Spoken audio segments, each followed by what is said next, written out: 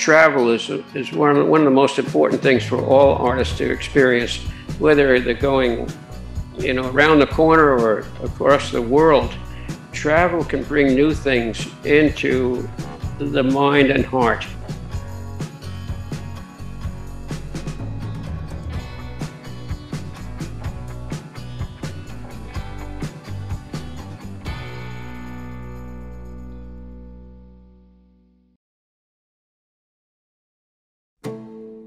Travel and different places brings it brings me to wherever that place is.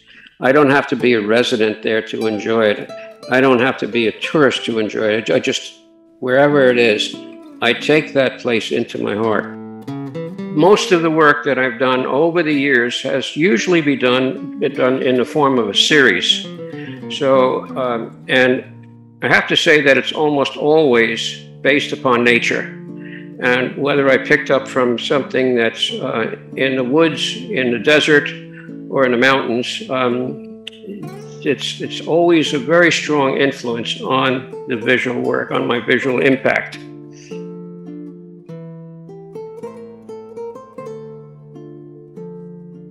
Over the years, one of the strongest influences was based upon a series of work that I did from Norwegian fjords. And that was extremely exciting because it was the first inspiration I ever had. And it was based upon waterways.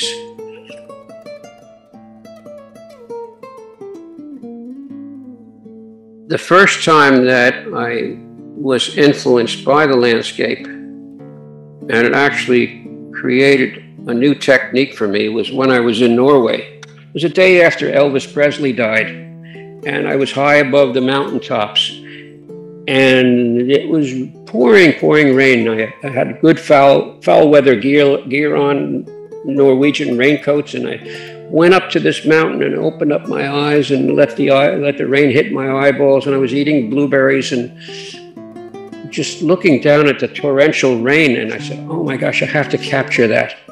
So I saw a meandering waterway way down below, and that excited me. It was actually the very first time I got inspired. And I said, I would like to see if I can get that. I couldn't do any drawing in the rain there, but what I wound up doing is when I got back to my studio, I had a lithographic stone in front of me. And I came up with a technique that was very directly involved with that waterway, where I took this little square lithographic crayon and I put it in my hand with pressure on my thumb and kind of let it come across and towards me. And then I put the crayon in my left hand and echoed that first black area, but left a little space between the two black areas. So that created a negative space. And that was a technique that I kind of developed, not because it was a new technique in terms of drawing, but for me, it was something that helped recall that sense of the waterway. I had a grant to go to New Zealand as a resident artist and to spend 3 months there. And I said, oh, that's going to be easy for me. I have my inspiration. I'll just bring it along from Canyon de Chelly. Well, I was wrong. Because what happened when I got to New Zealand, I got just so taken aback by the New Zealand landscape. And I looked at these hillsides of, you know, they have a lot of sheep there. At the time, they had 70 million sheep and 3 million people. So the sheep actually like to walk, and they go back and forth in the grass, and they eat and they do their thing. And I didn't really realize that there were no sheep when I was looking at a hillside, but I saw lines going back and forth and up and down, meandering, going this way and that. And I said, what is that all from? And then I realized they were sheep tracks. They were the creators of those marks. And I just happened to be the facilitator of bringing those marks that the sheep created to paper. That's how the linear patterns more or less started, with that combination of Canyon de Chelly and New Zealand.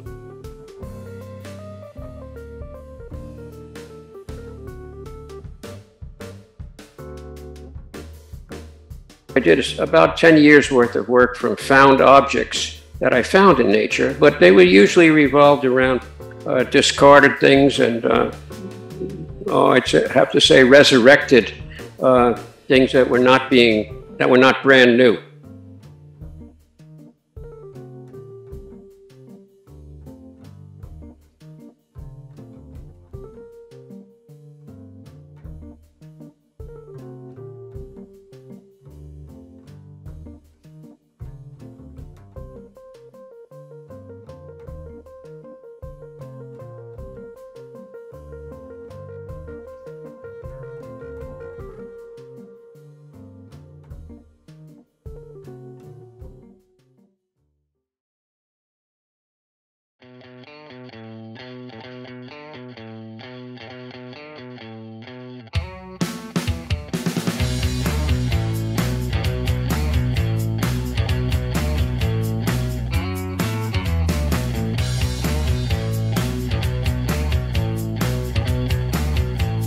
These zinc plates sat probably 50 years and weathered and oxidized and all, and then I had to pry them all apart. I didn't know too much about them other than they looked beautiful. They had a quality that was a sort of partnership with nature, because nature was creating this oxidation and corrosion, and I looked at it and I said, it's impossible to restore these to new. So I decided to use them as they were and then put my own 2 cents worth. So nature did one part and then I did the other part, and we worked together.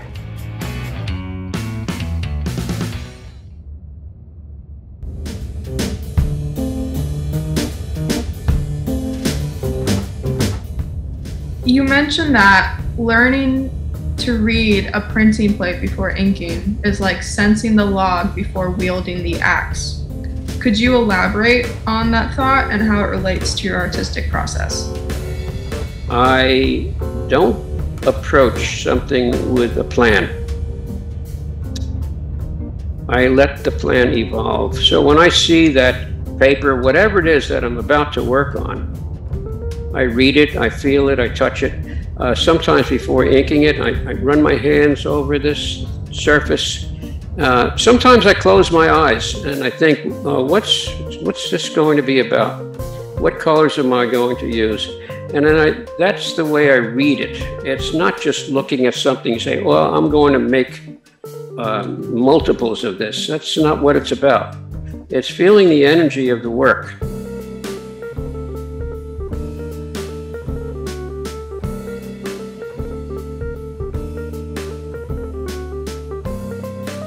When I was teaching at Central Connecticut State University, the librarian there said to me, you ought to go down to Harvey Littleton and work down there. He's doing something different. So I don't know whether I wrote Harvey a letter or called him or whatever, but Harvey said, sure, come on down. But I got there, and then Harvey, of course, showed me around and all the different things. I was very impressed with his setup because he had 2 big presses, one being a Charles brand press and the other the American French tool press. And they were the top of the line presses and still are the top of the line in printmaking. And so I said, wow, this is all wonderful. Let's go. And he showed me, he said, now this is how you're going to do it. And he told me what I had to do. And this is a sandblasting machine. He told me how to use it. I never used a sandblaster, and it was really great because I learned these new tools. Working with Harvey was a challenge. Harvey was a fantastic man, but he was also a challenge because he had his way. And you didn't argue with him. You just worked with him. And so I didn't know too much about him, but he had a reputation. And first of all, he had a good reputation, and that was what was important. The second part of his personality was that he had his way of working, that he tried to have people fall under his Well, but like under his direction. Well, that's sort of a tough thing for artists to do. Well, actually, one of the most exciting things working in the Littleton studio was having Judy O'Rourke there. She was a terrific printer and a very cooperative person. She was a true, dedicated individual that just would do anything. So that was probably the most exciting thing, is to have that collaboration going. I didn't need to go to Littleton Studios to make prints, but I did have a satisfaction of doing something brand new to me and having someone help me with my own printing. So it was an honor. It was a really big honor to work under Harvey's, in a sense, under Harvey's tutelage. It was a very special thing, and I think I visited his studio probably more than any living artist. I think over the years, many trips there, and I would either drive down or fly down, and always had a wonderful time. I was a student at the Academy of Fine Art in Munich, Germany, and my professor was a terrible tease. He would dangle a carrot in front of me, and he said, he'd never tell me he'd never teach me the answer. He'd always give me the question. And I had to think about it.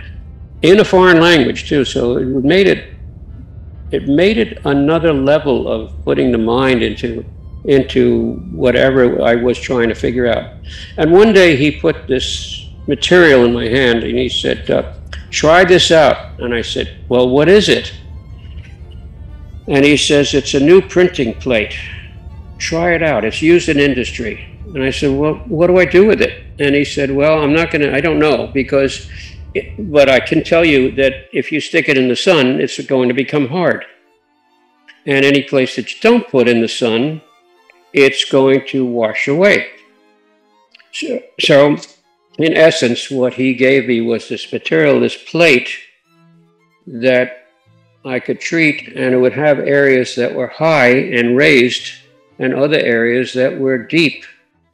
So that printing plate was the beginning. And so I didn't know how to use it, and I got a grant later on through the New York State Council on the Arts, and they gave me $7,800 to play.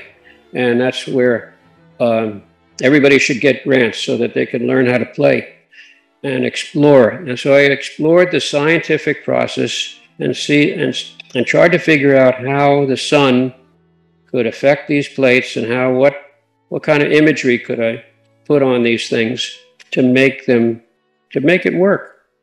And it became a challenge. It was really it became a challenge because nobody ever did it, and I had nobody to turn to.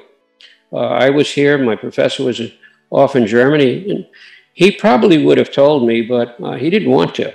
He had this, he kept his teaching philosophy was one of dangling the carrot, say, you got to figure it out.